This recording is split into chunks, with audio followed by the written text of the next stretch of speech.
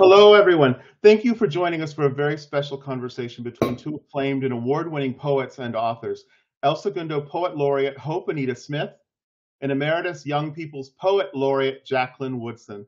This talk is presented on behalf of the City of El Segundo and its Arts and Culture Committee. My name is Bryn Lopez. I'm an indie bookseller and the manager of Children's Book World in Los Angeles, where we celebrate diversity, knowledge, and enrichment. It is a world where every child sees themselves and each other on our bookshelves. Hope Anita Smith. Hello, Hope. How are you? I'm well, thank you. She is an acclaimed and award-winning poet and author of children's books, including her Coretta Scott King award-winning novel and verse, Keeping the Night Watch, her Judy Lopez Memorial Award-winning The Way a Door Closes. Her newest novel and verse was It Rained Warm Bread. Hope is the inaugural Poet Laureate of the City of El Segundo with a dedicated mission to inspire the city's residents to foster a greater appreciation of words through the creative arts. And I've heard you've had just like the most productive run as the Poet Laureate in El Segundo, Hope. And busy. And Jacqueline Woodson is here. How are you, Jacqueline? I'm good. Thanks, Bryn. Thanks, It's Hope. always good to see you. Jacqueline Woodson is oh boy, here we go, is a poet and writer of books for everyone, but specializes in impacting the reading life of children and teens. Her many award-winning and beloved books include Brown Girl Dreaming, After Tupac and Dee Foster, Miracles Boys, Harbor Me, and her newest book release, Remember Us, a love letter to Bushwick, love letter in memory of Bushwick. Love it. Her many honors include being Young People's Poet Laureate from 2015 to 2017, National Ambassador for Young People's Literature from 2018 to 2019, and the recipient of the Hans Christian Andersen Award, the medal, the Astrid Lindgren Memorial Award, and the Langston Hughes Medal. So thrilled to have both of you here to talk to each other about the words and rhythms and meters. I had the great pleasure this Sunday of talking with a global rock star poet and friend of both of you, author Kwame Alexander.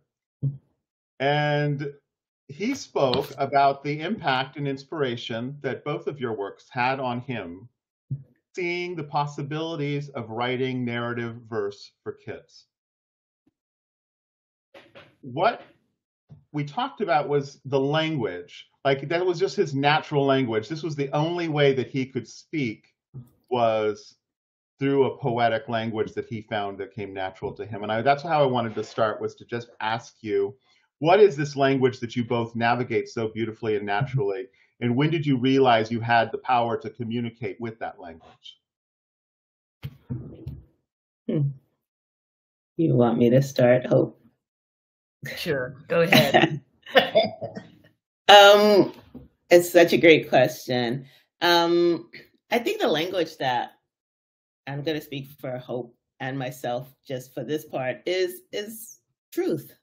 You know, I think the way that you can write to young people is by speaking the truth to them, because they can see through everything else. And so there's a deep honesty that comes from wanting to tell these stories in the ways that I tell them, and the way that the people I love tell them, like Hope, like Kwame, like Jason Reynolds. And I feel like it's the only language I know. I mean, I'm a fiction writer. I write in a certain way. And at the core of that is this deep central belief that I have, that is my truth, that becomes the narrative. Yeah, I would agree with that. And in that truth, especially with poetry, I feel like you don't waste words with poetry. And so you really kind of get to the heart of things. There's not a lot of, fluff around it. It really is just kind of like the essence of what you want to say, and you just dive right into that and get to the meat. Do you have good wordar? Can you talk to somebody and all of a sudden you spot, are you a poet? Like, can poets spot poets when they're talking to them in conversation? I believe they can. I think we can spot poets in when we're talking, and also in writing. There are a lot of people who write fiction. I read The Lovely Bones by Alice Sebold, and went to hear her somewhere. And when I read the book, I remember thinking there was so much poetry in the writing. And so my question to her was, were you ever a poet? And she told me that she started out as a poet.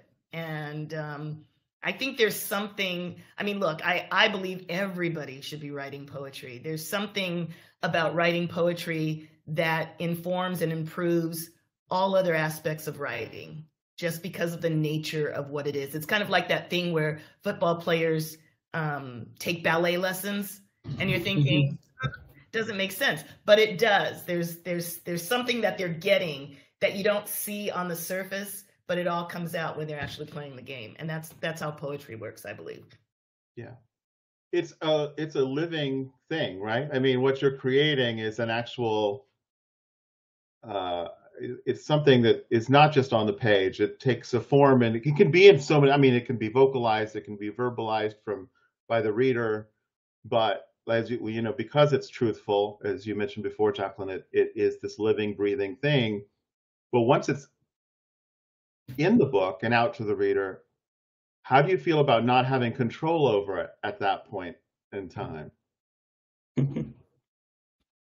It's funny because I think it is about letting go, right? You write the poem, you write the story, and then you send it off like a gift into the world, and then the world does with it what they want. So it's not about, I mean, you never have control. I never have control over the poem. I always think of what Cornelius Eady said about sometimes the story knows more than you do about what it's trying to say. And so you sit down and you start writing thinking you're going to write one thing and something else. Your characters have another plan for you. And I do think that, so that's your first giving up of control. And then when I write, it's, I really expect the reader to meet me halfway with their own experience, bringing their own experience to the narrative, and thereby being able to see themselves in some way inside of the narrative. So that is another way of letting go of control. It's like, this. I did what I could do with this baby. Now it's going to go out into the world and do what it needs to do, and it's not mine anymore. It belongs to whoever's hands it's in. Mm-hmm. I agree with that. I remember the first book that I wrote. It was hard to not let go of it for the world, but even just to let go of it to send it to my editor. I just it's like your baby. It was my baby, and the funny thing that happened was my editor lost the manuscript on the train, and I just thought, my child is, and of course, I had it, but for that moment, but I too agree that once the reader gets it, I feel like I write from my truth, and then they get to two things. They get to interpret that however they want, but they also get to see that there's someone out there that shares their story, right? Mm-hmm. So if we're writing from a place of truth, because we're all connected in crazy kinds of ways, and even if I write about a dog dying and someone reads the book and it's not, their dog didn't die, they've had some kind of loss that connects them to the loss that I'm writing about. And so that's where, they get to make it their own. Like Jacqueline mm-hmm. talked about, they get to now take the story and it becomes what they need from the book. Have there been experiences where a young person in particular, but it could be anybody, has come back to you with a response about something that you've written that surprised you in some way, or made you think about something that you didn't realize that it would have that effect on somebody? I don't know exactly. I don't know how I'm actually, but you know what I'm sort of going towards. I would have to say more than being surprised by the impact the story had on them. I think I've been surprised by who the stories have impacted. Like, I'm thinking I'm writing to one audience and then I get a letter from someone else. Like I remember with Brown Girl Dreaming, I started getting these notes from these white men in their like 70s in Ohio. And I was like, this book about an 11-year-old, about a young brown girl. And it turned out that they had started passing the book around because of my grandfather on my father's side. He had been their baseball coach, Hope Woodson. And so they're like, is this the Hope Woodson? Or, my friend Charles told me that this was your grandfather. And then they were telling me all these stories about themselves as boys and him being their coach, which blew my mind, just that narrative reached in that kind of way. Oh, that's a beautiful example. Yeah, it was fabulous. How about you, Hope?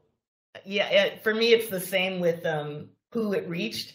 So I was amazed that adults were so taken with the book. So when one of my books, I did an in-service for teachers, and I think it was the first book. It was The Way a Door Closes, and all the teachers got a copy of the book at that program.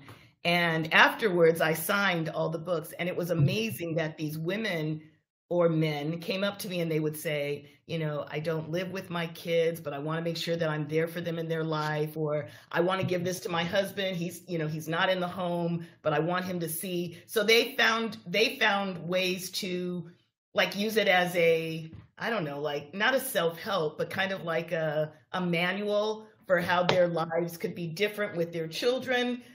Even though they didn't live with them and they, the family was not together. My thing was that I had written it for kids who didn't have fathers in the home. And this one comes back, of course, at the end. And it was kind of a way of giving them something in a book that they may not have gotten in real life. Yeah. You just don't know whose door you're going to open when it's out there. So, so with the poetry in particular, and in novels and verse, when you're writing a narrative with verse, a lot of it is so based on truth and a lot of it personal truth. Are there ever times where you regret perhaps writing something that might be personal, and you don't have to give examples, but where you sort of wrote it and they're like, oh, maybe I shouldn't have written that part? I think I know I've written something that I've put out in the world, and then I thought, I should have shared it with the people I was writing about before putting it out in the world. And I think that's why with Brown Girl Dreaming, I just showed everybody that I was writing about who was living, I shared the parts that I was writing with them. And I think the difference with that book, as opposed to what I wrote back in the 90s, was with Brown Girl Dream, I was definitely writing from a place of love and forgiveness. And when I wrote the earlier stuff, it was from a place of, I was still mad. so and I think it came across, it was more hurtful than when I was writing from a place of love. That's interesting. Hope? Yeah. I don't think, I don't have any yet.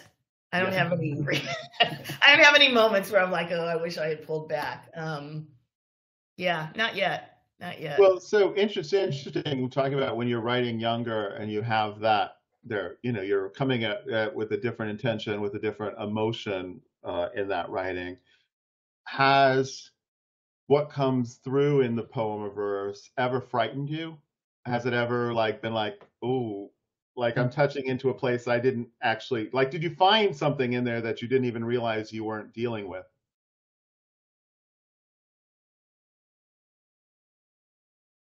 Yeah, I think yes. I mean, the first two books I wrote were about, relationships with dads. And it struck a nerve. But I think that the strongest nerve for me was when I wrote about my mother. I started the book at a retreat. I wrote one poem, and that poem sent me into the bathroom sobbing. I came back, I shared the poem in the group.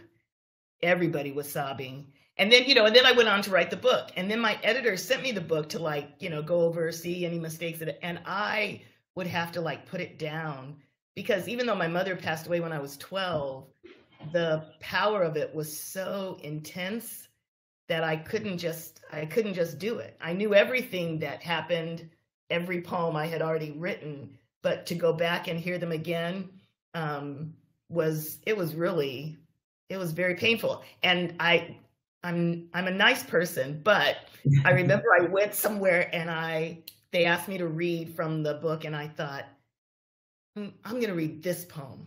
And I'm like, everybody's going to cry. This is going to be good, right? And I got up and I read the poem.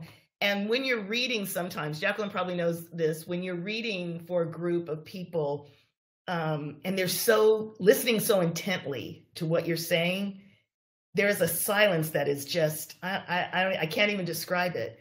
So as I was reading the poem, that silence was happening in the audience. And I heard myself, like I was actually like it was just me reading the poem.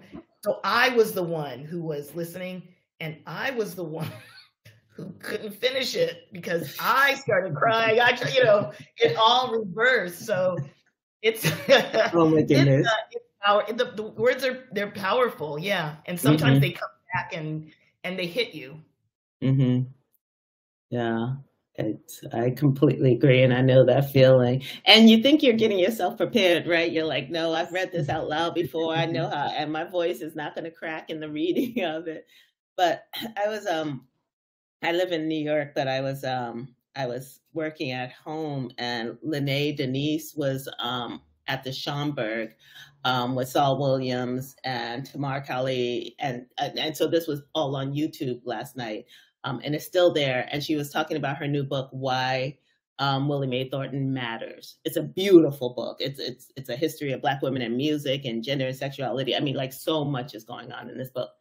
And before she started she got up to the podium and started speaking about the book, about writing the book. And she says, I want to call the ancestors back into the room. And the first one I want to call is Greg Tate, who is a big music writer and had a huge impact on the artist community. And she just stood there for a moment, and then she just shook, and she's like, he just gave me a hug. And I was like, whoa, I'm sitting at my computer, and I like kind of pushed back from my table. And I think about that's the power of words, that when we write these stories, we are in some way calling back the ancestors, right? We're calling them into the room with us. And even though I found stuff like when I was writing Brown Girl Dreaming, it became a different book because halfway through it, my mom died. And I just remember thinking, as I was writing about her, like, okay, everything I write, I read out loud. So it sounds a certain way. And I'm like, I'm ready. And the same thing, it's like, I can read this poem, I can feel this, but like starting to read that poem and it's like, wow, she's right here. I've just brought her back on this page and by extension into this world standing here beside me. And the energy of that is at once fabulous, right? Because we know the people who leave us don't leave us. And then at the same time, it's like, hey, am I ready to share this with the audience? Am I ready to read this again myself? Like, if this is the moment, is this a moment that I need to be alone inside of? So it gets complicated. And I remember my friend Michelle Adams was writing a book, and she called me and she's like, writing is hard. And I was like, duh. You might make it look easy, but nah. Yeah. And I'm sure those audiences are there for you. I mean, that's also the other thing is that you were doing that, but that audience is probably just like much of it is trying to give you as much support as possible.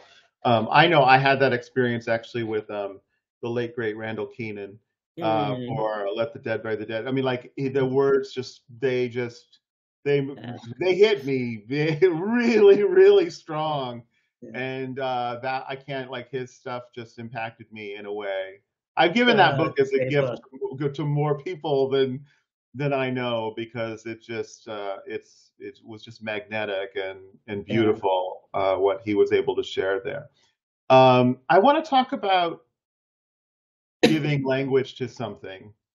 So naming something, because that's part of the poet's job, is finding new ways to be able to give voice to a feeling or experience, and then sometimes that's what the reader picks up, right? Is this new way of looking at something that they may have looked at it as something painful, and maybe you've changed it. How do you go about? What's the process for you know, having that power of naming something in a new and unique way. I'll start. I'm thinking of Remember Us because in it, the girl is Sage is 12 years old, and she's going through what we would kind of call puberty or adolescence, you know, transitioning to adolescence. But as all of us remember, it was a period of melancholy, right? Because we knew something in our life was different forever. And you know, that transitional moment, and it could be around the loss of someone or something, but it is this moment as young people where we know the world as we once knew it is no longer there.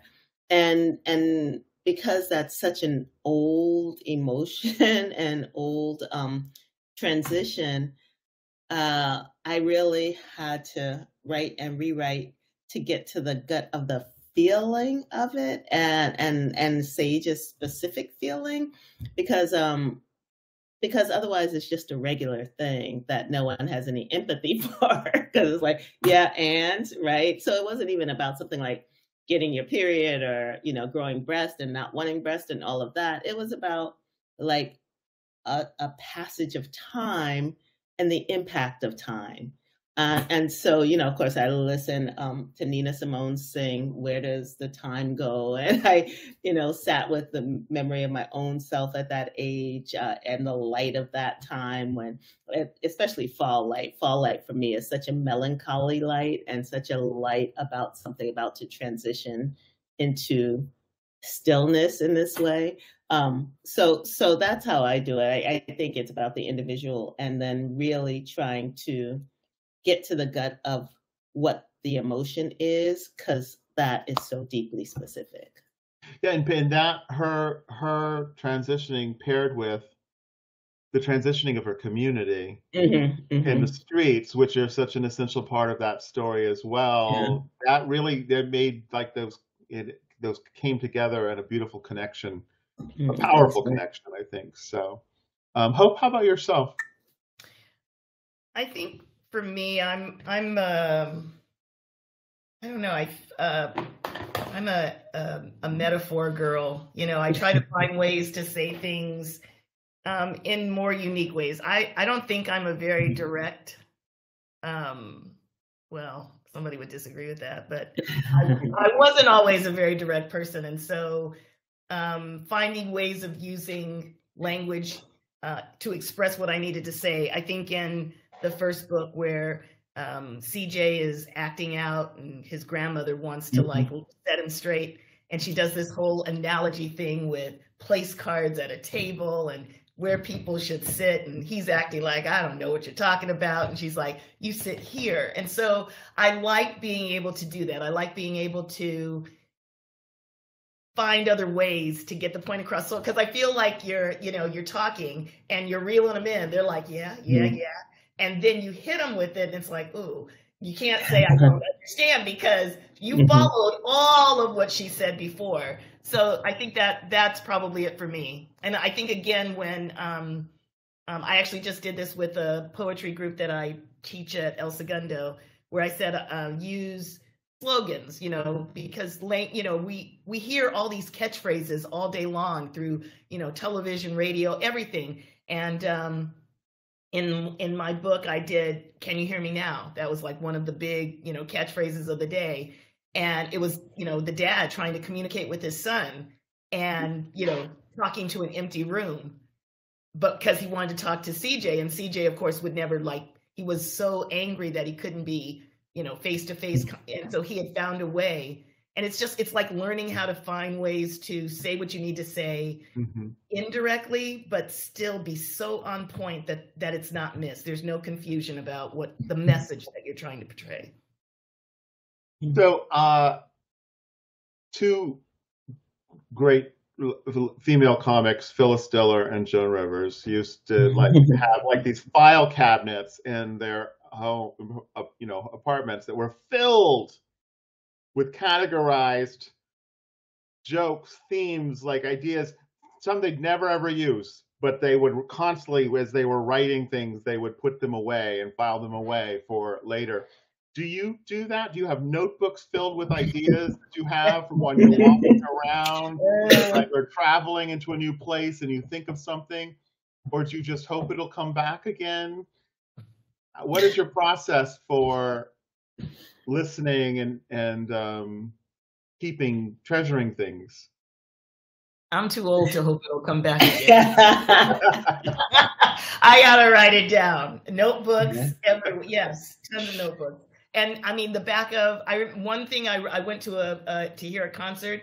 So all the notes that I got an idea while I was there are written on a program from the LA Philharmonic. So yeah, they're everywhere. But definitely storehouse of ideas, photographs of images of people that I might, that remind me of characters that I want to use. Names, I write down names. There's all kinds of things. So how about you, Jackie? Oh, you are so much more organized than I am. But, and I feel organized. I just said I have a lot of. But I think it's also because you're a visual artist as well. So, right, you're Hope.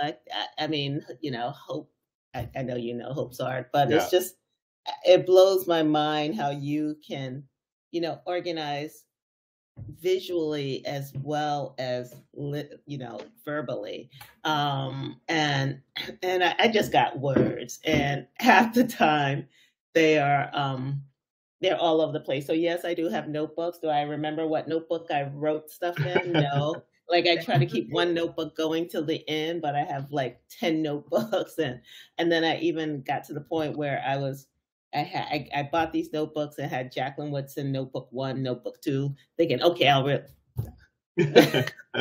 So I mean, thankfully the camera can't see my desk because they're literally 3 notebooks and also paper.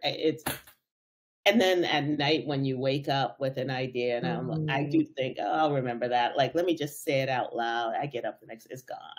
So how do you feel about that? I mean, that was what I'm curious as to how you actually feel when you realize there was something really good. I know it was great. It was going to be brilliant, and I lost it. I do believe that if it needs to be in the world, it'll come back. So, so I don't mourn it too much. Oh, I want to be like you. Girl, my head hurts sometimes trying to rethink. What was I dreaming, or what was I thinking before this? Because it was so good in the moment that of course I won't forget it. I don't need to write it down.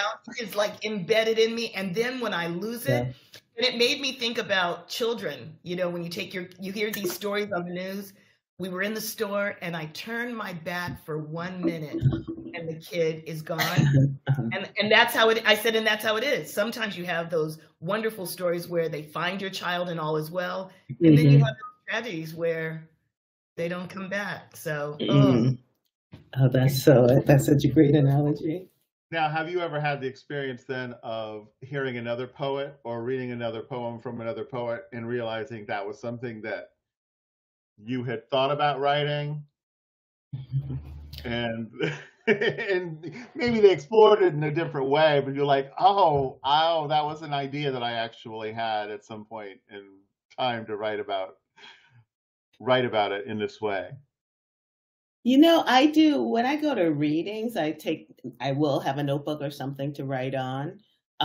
When I'm reading poetry, I have something to write on because I do get inspired by other poets. Just immersing myself in their language allows me, unlocks for me my own language. So the writing, and that's how I learned to write. I mean, I remember copying Langston Hughes poems and trying to rewrite them into Jacqueline Woodson poems.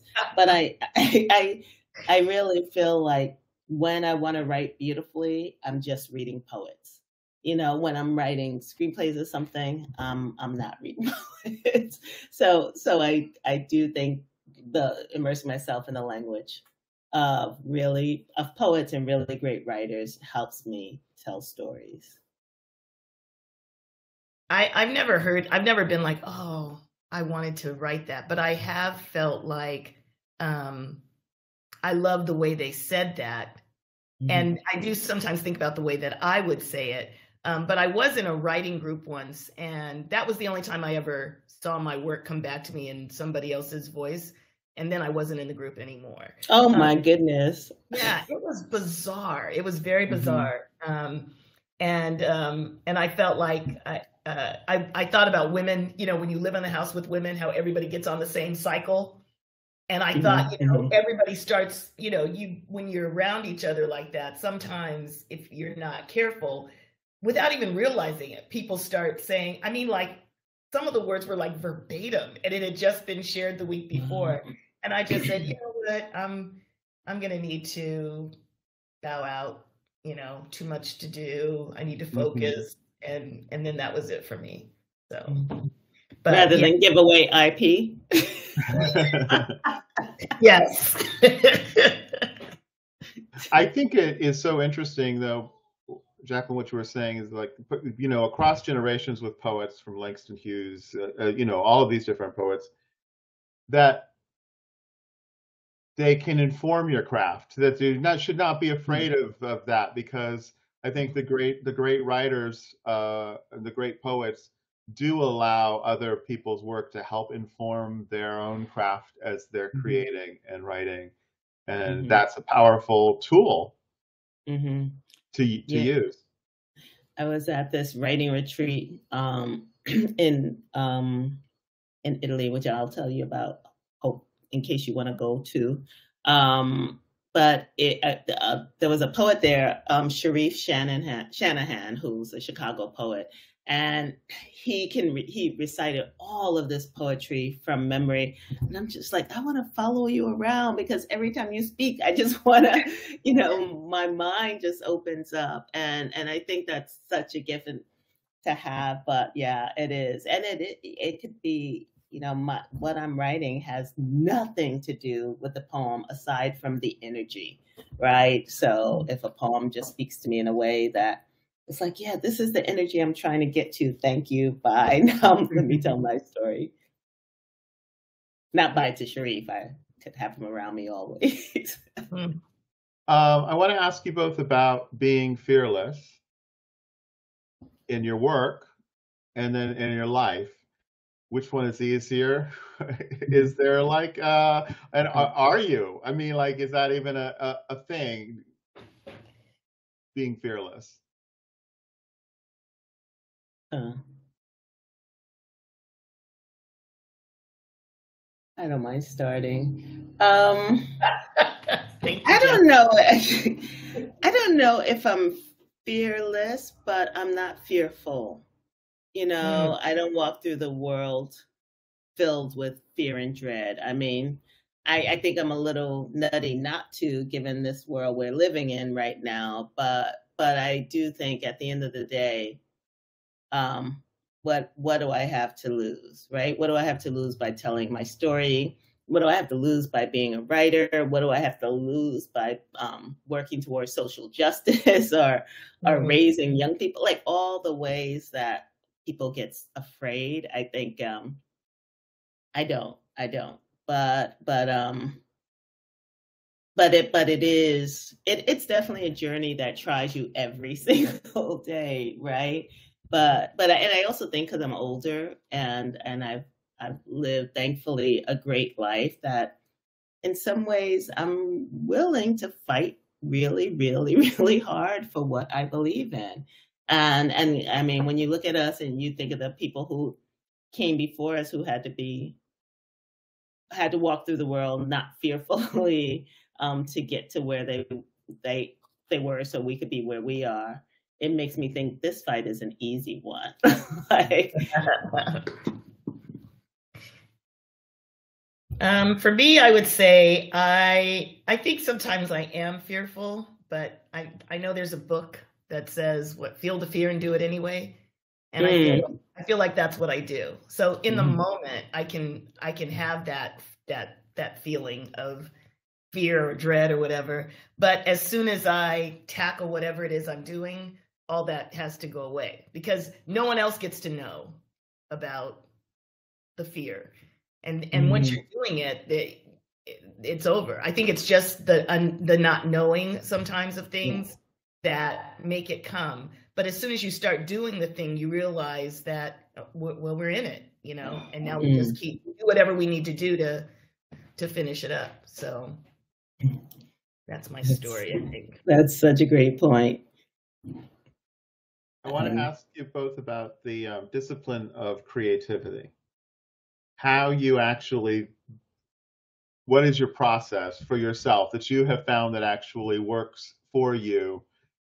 And do you give yourself room within that process for surprises, space for, you know, things to change or adapt? So both of you, I'm sure, have your own unique, do you have to be in a certain space? So just a sort of general, what is the process? My process is chaotic. I don't have children, but you know, my job, I don't have children, but I have children. And I tend to like to work around a little bit of chaos. I don't like working in like quiet. The chaos or the noise around me helps me focus in on what I'm doing.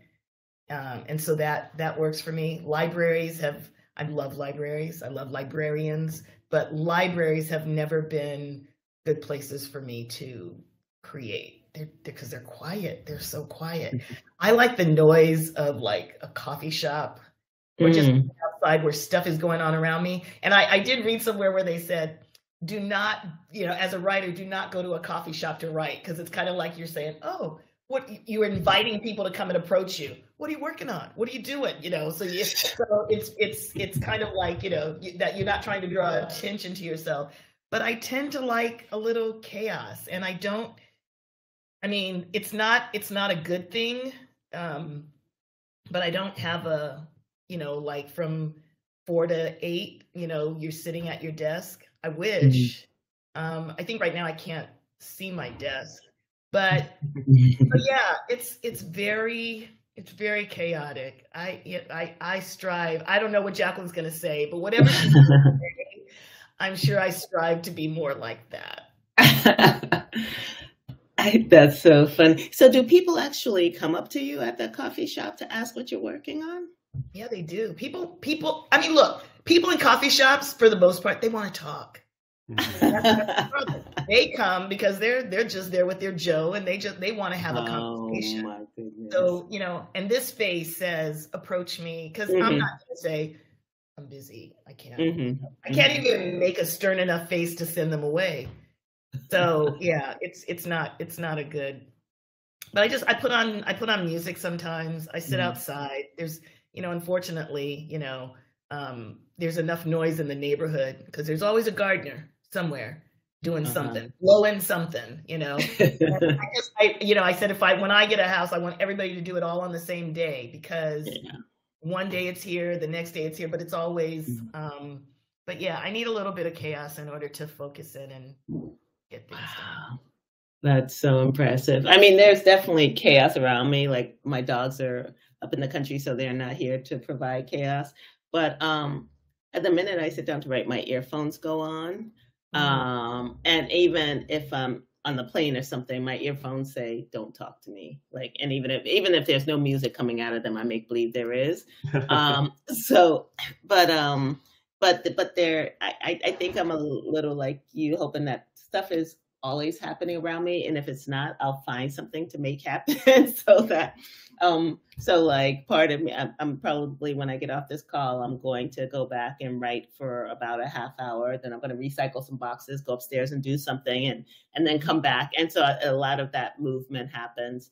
But deadlines really help me to focus, and I make editors give me deadlines, and they make a difference. But usually when I'm sitting down to write a book, headphones go on and music, and I try to be in that moment just a little long. I'm working on screenplay stuff, so I can move around. Right.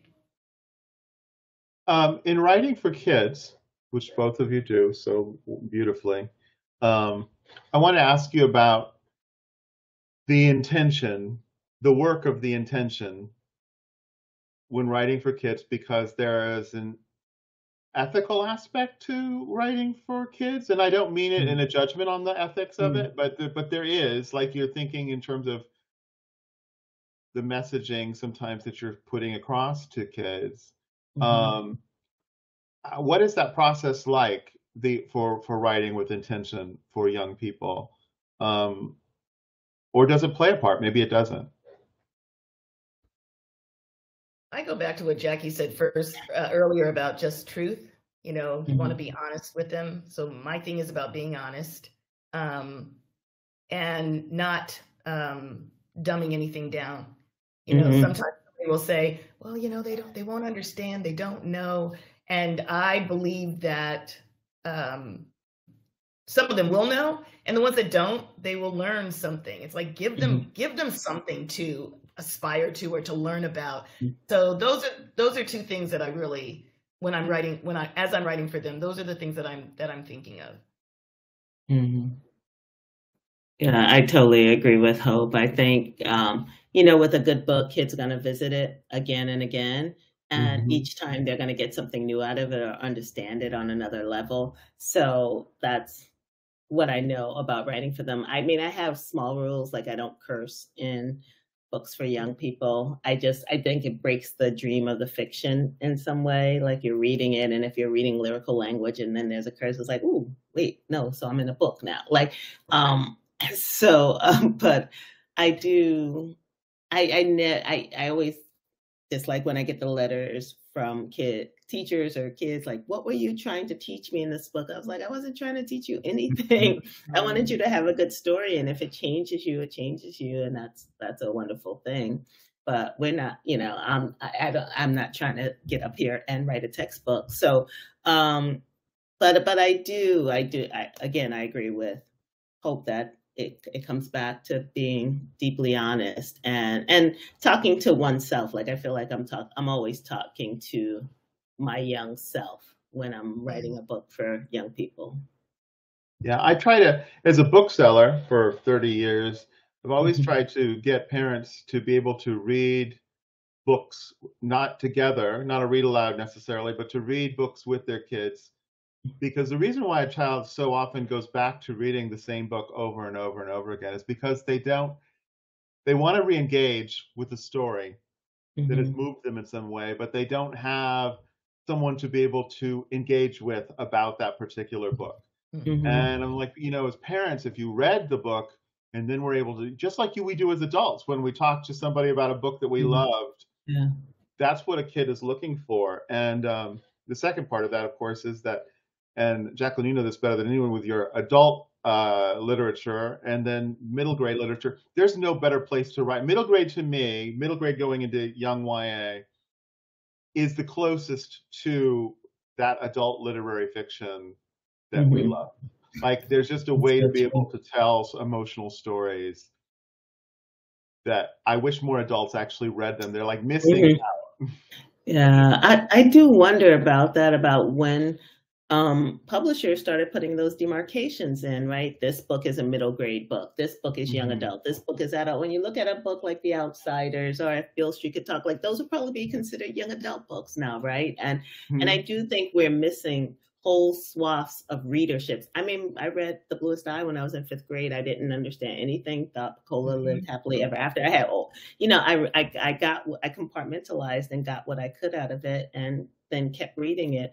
But going back to what you were saying about adults reading with their young people, it's such a good point, right? Because it is such a conversation starter, and the window is small. Because my son is 15. He reads what he's been assigned to read. And, you know, I'm like, oh, wait, so you're you know, I forgot what he was, he's reading Trevor Noah's book, Born, what's it called? Born a Crime. Born a Crime. And I read that a while ago, and I'm like coming back to reread it because I'm like, oh, we'll have something to talk about because he's 15 and we, you know, has nothing to say to me half the time. But that window closes and those conversations stop having. I mean, some parents are lucky enough to get lifelong readers. I'm a writer. My daughter reads. My son, not so much. And I do mourned that period until he was about 10 years old, where we talked about books all the time and we read together. He let me read to him and all of that. So thank you for saying that. And I can't co-sign on that enough. Right. Right.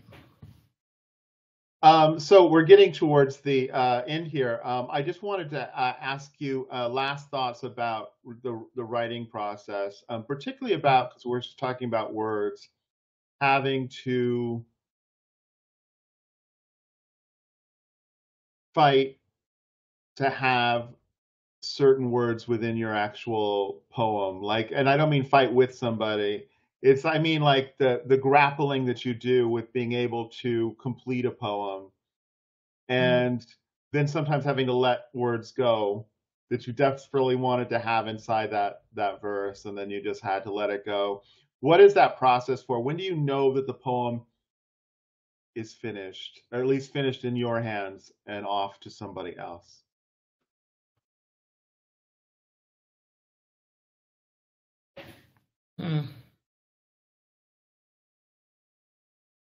I don't know. I feel like for me, it's like you just know. I don't know how you know. I think when I've written it, like sometimes I'll write a poem and then you feel like that can't be it, right? That it can't be done, right? So you're trying to squeeze in more. You're trying to add something, and it just doesn't flow. It just feels.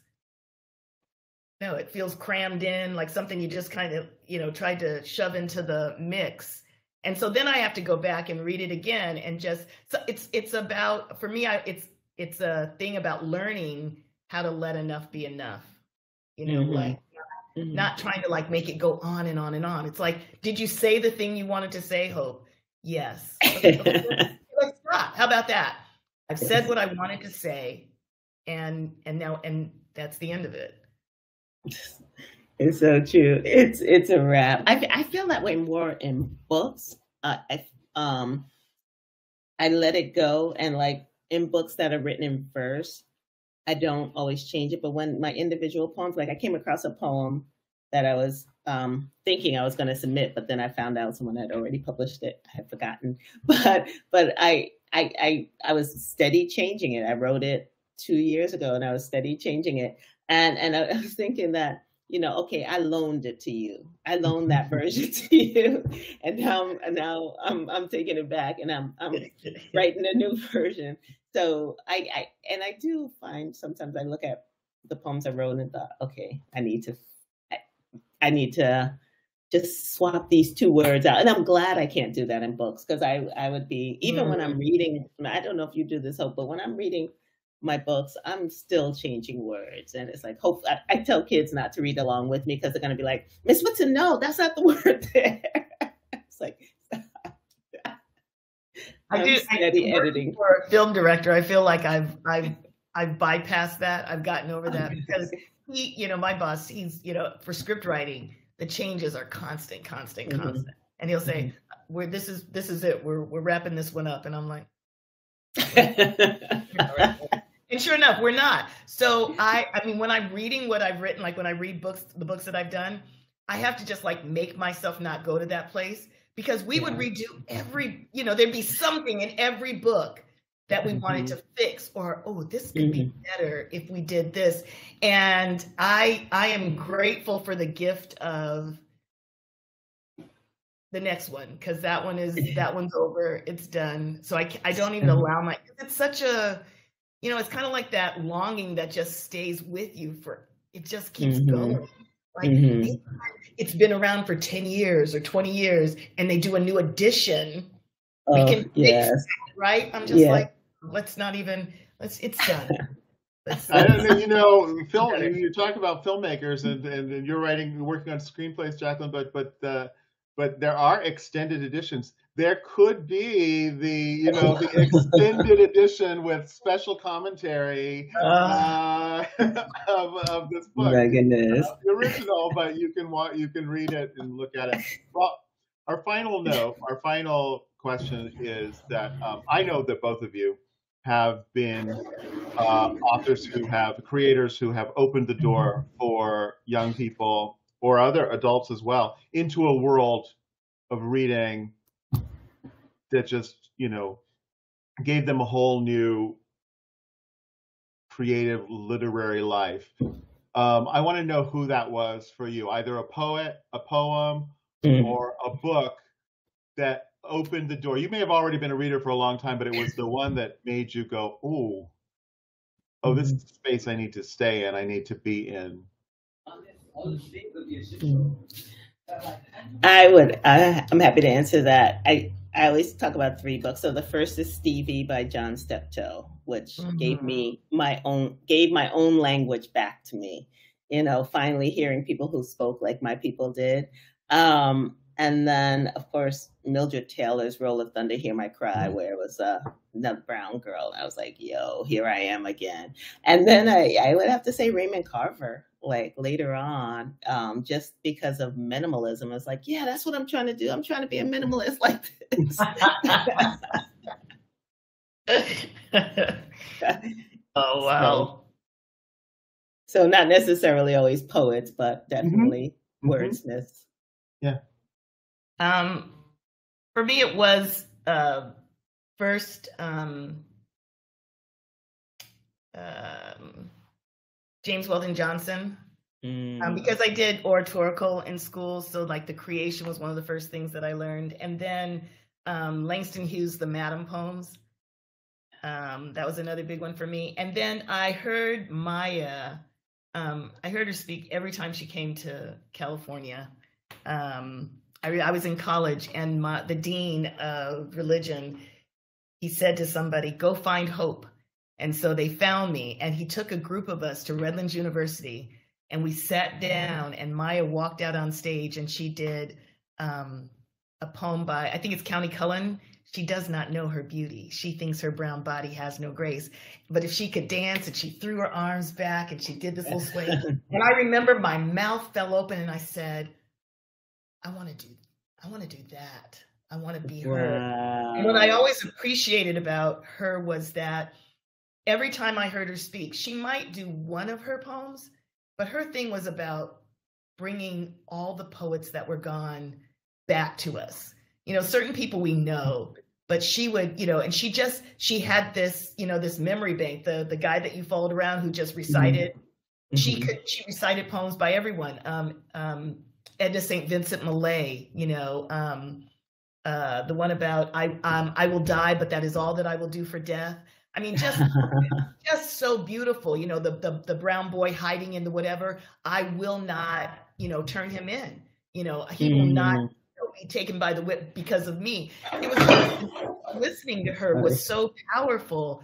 And those were the voices. Those people were the first ones who kind of like just cemented poetry into my brain, and learning to having it at the ready. There's something about having a poem at the ready when you go somewhere. I know that there are people that used to have salons in their homes, and people would do things. You would sing, or you would play an instrument, you might, whatever, but you shared something.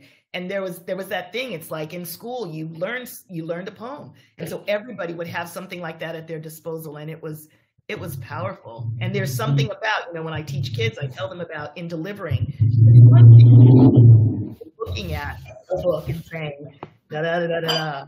But it's another thing when you can look at your audience, when you can make contact, and it's like you're talking to them then, right? It's like you're telling them the story, and there's a power in that. And I want kids to be able to know that. I don't have very many of my poems memorized. Actually, from any of my children's books, nothing. I have a couple of adult poems that I've written that I know by heart, but as a general rule, they're on paper, but they're not up here. I wish. I mean, the impact would be amazing. But you both continue to inspire new writers and new poets and old writers and old poets. When you come in contact with them, you're carrying on that tradition of those people that you admired. And I can't thank you enough for being here today to be able to share your thoughts on this, because I know it's going to impact people who are going to be able to watch it and enjoy this conversation between the two of you. I can't, you're two of my favorite poets and creative people in the world. Thanks, friend.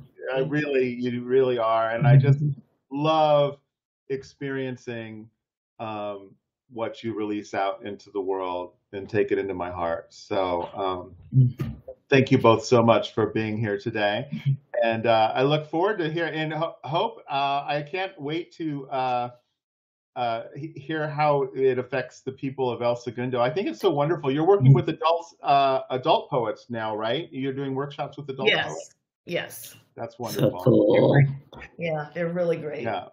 And, you know, Jacqueline, Hope and I, we've known each other how long? I'm probably close to 25, 30 years. But we also used to do slams, poetry slams with kids here at the bookstore that were off the chain. We had kids from 7 to 14 who would come in, and we would be blown away, right, Hope? Oh, wow. I think the first one, a 7-year-old one, she just cleaned the house. The young woman who looked like Scout from To Kill a Mockingbird. Yes, that's right. Wow. She blew us away. She was 7 years old. And there was a young man who was doing a take on Langston Hughes' take.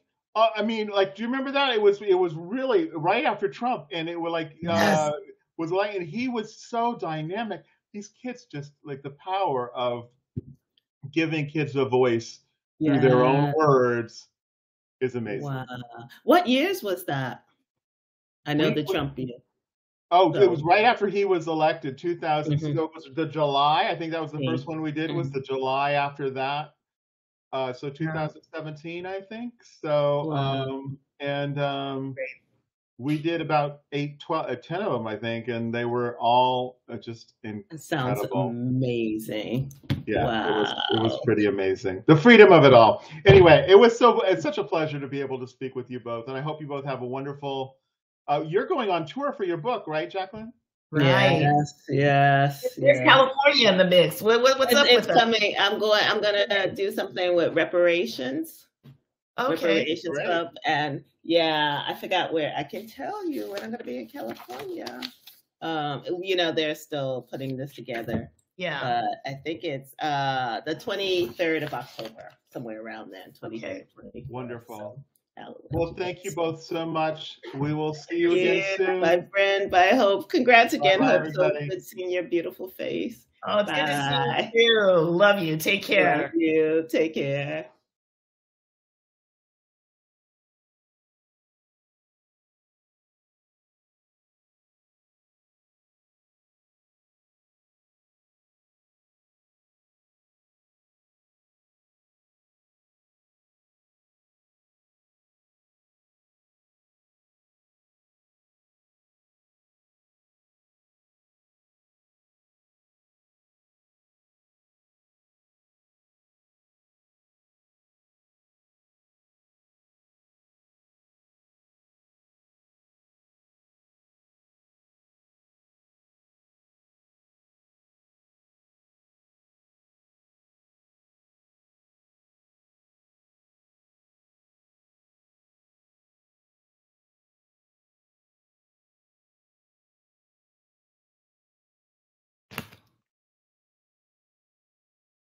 Okay, 1 second, Hope.